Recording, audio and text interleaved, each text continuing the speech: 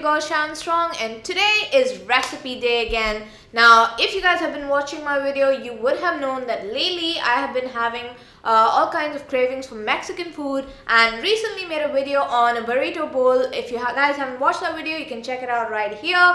So today I'm going to continue my Mexican craze, and I'm going to make some homemade chili, and as usual it's going to be really easy, really tasty, and really simple. So let's get to it. Okay, so first to start with, what all you will need to make this dish. Today for protein, I will be using some chicken. Now I know this chili dish is usually made with beef, but I'm using chicken because it's low in fat, and I'm using about 1 kilo of it because I'm cooking in bulk. So I'm cooking in a larger quantity, but you guys can choose to use half of this. And then the next thing I'll be using is some canned tomatoes, but you guys can also chop up some regular tomatoes if you like, but you know me, I'm pretty lazy, so that's what I'm using today. And then I have some red kidney beans, and you'll need 1 cup of water for this dish. Then in a bit I'm gonna chop up some 2 peppers and some garlic, about 5 or 6 pods. And then for flavoring, you will be needing 1 tablespoon of cumin powder, 2 tablespoons of paprika powder, and some oregano for flavor. Alright, so we got the gas running and I've got my pot on it. Please excuse it, it's been through a lot of grind. So what I'm gonna do is just put a little bit of olive oil, about like 1 teaspoon of it. Don't worry, it's just a little bit of fat, it's okay.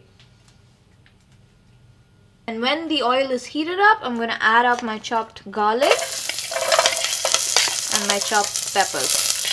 If you're wondering what the green stuff is, I just added 1 more pepper. I felt it wasn't enough for my quantity of chicken. There we go. All in. Alright, now I'm just going to add the spices. So here we have cumin.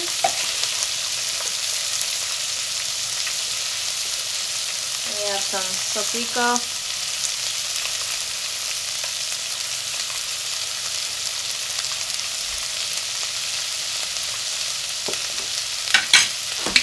and some oregano.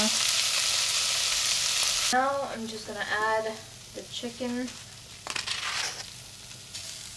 Okay, there we go. That's it.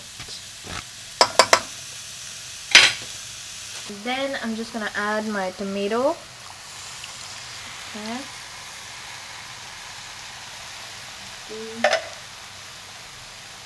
And the beans.